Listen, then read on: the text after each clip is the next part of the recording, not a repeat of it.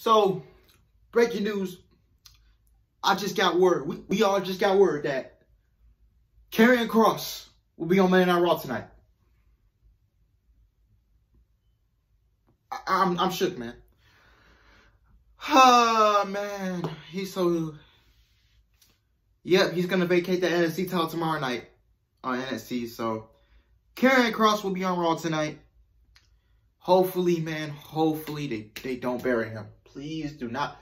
If you bury Karrion Kross, I will be legitimately pissed. Like, no cap. I will be legitimately pissed if WWE does not know what to do with Karrion Kross. This guy could be a main event star for the next 5-10 years. Man, but Karrion Kross dates with NXT. Tomorrow might be his last night. His days in NXT is coming to an end. So, but please do not bury Karrion Kross, Vince.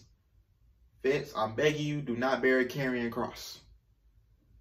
Because we all know Triple H creates and Vince kills. But I'm serious though. If you bury Karrion Kross and you don't know what to do with him, I will be legitimately pissed. So Karrion Kross is on Raw. I cannot wait.